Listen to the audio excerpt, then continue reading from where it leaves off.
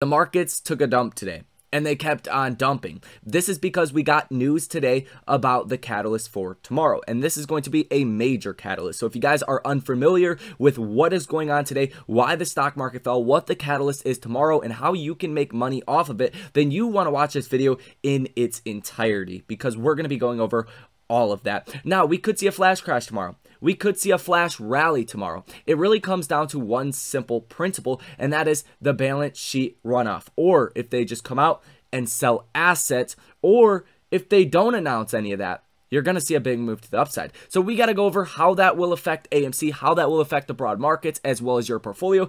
And as always, how to profit from this information. Who cares if you have the information if you don't know how to profit from it?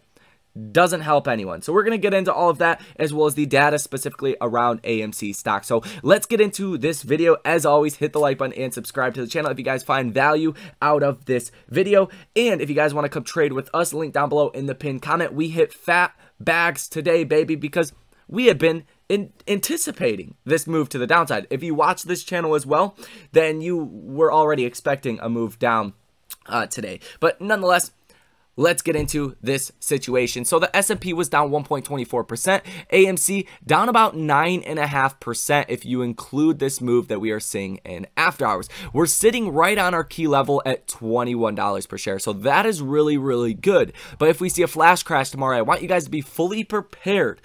You will see AMC stock come down. If you see a 4 or 5% down day on the markets, you will see AMC stock come down. Do not be fooled by that. AMC does not live in its own bubble, neither does any other stock. Now, I don't know if the markets are going to go down 4 or 5%, but that would be along the lines of a flash crash. And that is really due to, if it happens, what the Fed is going to say tomorrow. Now, you had Fed Daily come out and say today, and we went over this in the last video, that essentially they're going to have to raise rates more aggressively than 25 basis points, that they're going to probably have to go to in 50 basis point increments. They're going to have to raise rates at a dramatically faster pace than we have seen in a very long time. You got to go back to the 70s to see these kind of rate increases, but the markets don't even care about that. The markets can rally when rates go up, even at a very aggressive pace. But what the markets don't like is that balance sheet runoff. You had Fed Brainerd, as well as, which is like the second in line to Fed Jerome Powell. So it was a big deal when she said the balance sheet will likely need to be reduced at a rapid pace starting next month, starting at the next meeting. You also had Fed Daily that came out and said, yes, we need to start reducing the balance sheet. And they have been more so on the dovish side. So when you see the doves start to say, hey, we got to reduce the balance sheet and we have to do it now, that is not good. Not good. And that's exactly how the markets looked at it. Like, this is not good. Now, how did we know the markets were already going to fall? That's why you want to subscribe to this channel. Trust me, you want to subscribe, you want to be up on all this information. You would have had the knowledge and the opportunity here to make money off of this move today.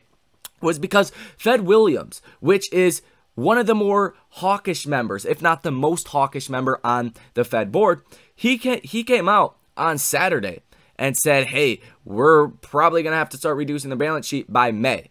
That was your signal right there. That was the signal. That is what is going to happen. When they are specific like that, you need to pay attention. And to be quite honest with you guys, the S&P is still up a lot from where it just was at a couple weeks ago. This is a bear market rally. They are sharp. They can be violent. They can last days or weeks. But the overall downtrend does remain. So we have a lot of meat on the bone to see a big move to the downside, or possibly to the upside. Now, if the Fed minutes at 2 p.m., they come out and say something crazy the markets have not expected, like the Fed's going to reduce their balance sheet, say $300 billion per month, starting in May, that's where you're getting into a flash crash like scenario, because the markets have not priced it in. Even with this move down today, 1.24%, the markets are not expecting what could come out tomorrow. Now, I could be wrong. They might not say anything about reducing the balance sheet in the Fed minutes. That is very, very possible. If that's the case, the markets will rally very hard. So I wouldn't make any firm conclusions about what is going to happen. I will tell you that it is definitely more so skewed to a downside risk here, especially since the markets have already rallied so much. But the way that I would really trade this is kind of getting both sides, because if there's no news, like I said, about the balance sheet reduction, if they're just talking about it, there's nothing that comes out definitive tomorrow at 2 p.m. during the Fed minutes, markets will rally off of that. You might want to have some upside exposure. You might want to have more downside exposure than upside exposure, in my personal opinion. That's what I've been doing. I got some Apple puts, I got some SPY puts that are doing very, very well. Very, very well today. But this is not a financial recommendation. If you buy options, if you trade anything based off of a YouTube video, you will lose money. Whatever you put into options, especially the shorter time frame, if you're buying options for April 8th or April 14th or April 22nd or May 20th or June, you're going to lose money. The odds of you making money are like 20 or 30%. So there is money to be made. There is going to be a lot of volatility. I'm going to profit from it. Hopefully you guys profit from it as well. But it's not for everybody. It's not for everybody. This is not something you put your whole account into. If anything, it's something maybe you throw $100 on both sides, right? 1,000% on $100 will give you $1,000. Not a bad return. So that's my take on it. That's kind of how you guys can profit from it. I like the Apple puts. Not a recommendation. Do what you guys want to do. Options are not for everybody. And you're more so likely than not going to lose all of your money if you do trade them. So be fully prepared for that. Just want you guys to know. Now let's talk about what could happen with AMC stock. Now, if we do see a flash crash, I would expect, and a flash crash, 4 to 5% down on the markets tomorrow. AMC to take a move down to about $18. Now, the interesting thing about tomorrow is that the catalyst doesn't come out until 2 p.m.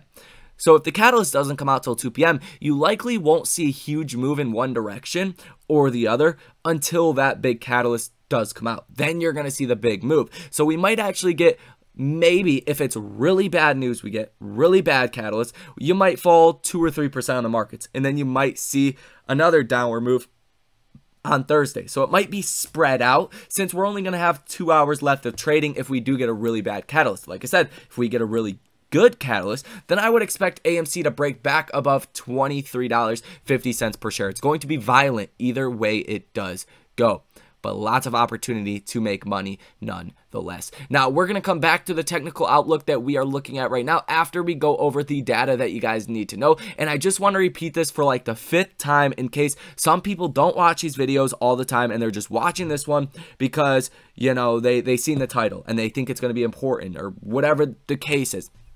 The balance sheet reduction is so important because we've never reduced the balance sheet before. We've really only added to it since 2007, 2008. The balance sheet, $800 billion. Now it's $9 trillion. Fed reducing their balance sheet, aka selling bonds or letting their bonds that are maturing, their 3 month to 2 year bonds, when those mature, they're not going to be putting those dollars back into bonds. So what happens? Starts to sell bonds. They start to get rid of their bonds. That makes yields go up. That makes the cost to borrow money for me, you, businesses, stocks, right? Makes it more expensive. So that's why the markets really freak out about that. That's even more so, you know, tightening liquidity than even the Fed raising rates. Now, the only time we ever seen this reduction in the balance sheet in a meaningful way was 2018-2019, and the S&P 500 fell about 25%. So we really don't have good history to go off of when you're thinking about the balance sheet reduction. 25% drop in the markets, you know, it's not good to look back on. Whereas if the Fed raises rates, we know stocks can do very well in rate hike cycles, especially a lot of growth stocks. So, you know, you just gotta be smart about this. You gotta take into consideration your own financial situation. The reason I'm talking about this so much, though, is because I think there is a lot of potential on both sides of the equation. Now, let's talk about the Fed rate monitor tool. Let's see exactly what is going on for the day. And you're looking at the probability for a 0.5% rate hike at about 78.3%, which looks like that's what is going to happen. So the markets have kind of already priced this in, as well as another 50 basis point rate hike at the June meeting. So 2 back-to-back 50 basis point rate hikes is what the markets are expecting. Firmly, 78.3% on both of these. It's expected. The balance sheet reduction, that's not expected. So keep that in mind. You know, you're seeing the markets come down, and you likely will as we do get closer to this Fed meeting, and as you do see the probability for a 0.5% rate hike go up. People start to talk about recessions. People start to actually talk about this 0.5% rate hike on CNBC or Fox Business. That's where you're going to see things really start to get priced into the market as far as the actual stock prices, because it's priced into the markets, but like people expect it, but the markets really are not reacting to it. They've kind of been in this risk on mode for a very long time, especially in a lot of the large cap stocks. But nonetheless, none of this, you know, recommendation, I have to say it very many times, because I know some people are going to put their whole portfolio into some of these options, and they will lose money and then get mad at me for just speaking the facts here. But nonetheless, that's what we do have for tomorrow. The Fed minutes, that's at 2 p.m. And then on Thursday, you do have a lot of Fed speakers that come out. So you could even wait, honestly, until after the Fed meeting to figure out which direction it's going to be. And then you could trade that direction if that's something you wanted to do. You're going to have those Fed speakers on Thursday, and they're probably going to hammer home on that hawkishness. So be prepared for that at the same time. Now, as far as AMC specifically, let's go over this information. And you did see a lot of borrowed shares for the day of about 2.8 million. Cost to borrow max of 3.94%. Current shares that are sold short of 108.21 million. Short interest of free float 20.99%. Utilization of 100%. And days to cover at 2.46. So shorts, they're not covering. They're going to take this opportunity to load up on their short positions. And that's fucking great for us. Hallelujah to that. Load up on them short positions, baby. Because eventually when the market tide does turn and investors start to buy these more risky assets, AMC is going to be primed to benefit from that. Now, as far as the option activity, positive order value of 50%, 22 orders totaling $4.31 million. So even though we were down 9.5% today, positive order value of 50% is not all too shabby. And like I went over in last video, the max pain is $22 per share by the end of this week. But let's go back to the technical analysis and let's take a look at this briefly. AMC coming up a little bit here in after hours, nothing too crazy, but I want to see us remain above $21 per share if the situation isn't as bad as the markets expect tomorrow, which, like I said, I do think there's going to be a downside biased to what comes out tomorrow. I don't think it's necessarily going to be a good thing for the markets. Then I would expect the stock to drop to about 18, this 50-day moving average. If it's really good, it's going to break above 23. It's likely going to go back to $25 here in the next couple trading days. So that's really the range that I'm looking at, in between 25 and 18. I don't expect it to go any lower than that unless something is just ridiculous. If they say like, you know, $500 billion a month, which that's like not even reasonable, then we would be talking about something totally different. Then you could go to 15 on AMC because the markets would drop likely 10% in a day. Very, very unlikely though. Right, so that's really the range that I am looking at. I'm going to go ahead and take this trend line off because we are not in a upward trajectory right now. You could draw the trend line if you guys want to, but I'm not a fan of redoing trend lines. We have seen the volume come in, it's went away, and you see the share price coming down. Now, I will tell you, it's basically common sense, but people forget this. The stocks don't always just go up or they don't always just go down. It felt like in here, AMC only went up, and now it feels like AMC is only going down. Now, the tide will turn here in the short term and in the midterm. Once the fundamental business does continue to improve, more blockbuster movies come out, more catalysts come out, that's really for the midterm. The short term here is just going to be a bounce because we have fallen so much. As long as the fundamentals and the business is operational, there's a reason to buy the stock at these levels. So I do expect a bounce regardless of what does happen. That will likely be next week though if we don't see a bounce this week due to the Fed minutes. Now the RSI is at 52.13 and the MACD is kind of, you know, diverging, becoming on the bearish side nonetheless. But that's really all you guys need to know. Remember that range of $18 at the lower end and about $25 at the higher end. That's kind of what I expect for tomorrow and for Thursday. So nonetheless, that is going to be all for this video. I don't want to bore you guys with anything else. I know not everybody likes that economic data or the broad market outlook, but it's very important and it will make you guys money if you learn how to monitor these macro events that do happen. And macro means everything. America, the world, or just micro, like a certain catalyst, like the Fed. Just trying to put that all together to paint a picture will make you a lot of money. That's what we do down below in the trading group. If you guys want to come join us, link in the pinned comment, as well as go ahead, follow me on Twitter as well. So thank you guys for tuning in. Love and appreciate you guys. Hope you guys make some money off of this video. If you do, that's great. If you don't listen to me. Don't trade options. But yeah, come join us on a live stream, 10 p.m. to 11 p.m. Eastern Standard Time. Thank you for watching, and I will see you in the next one.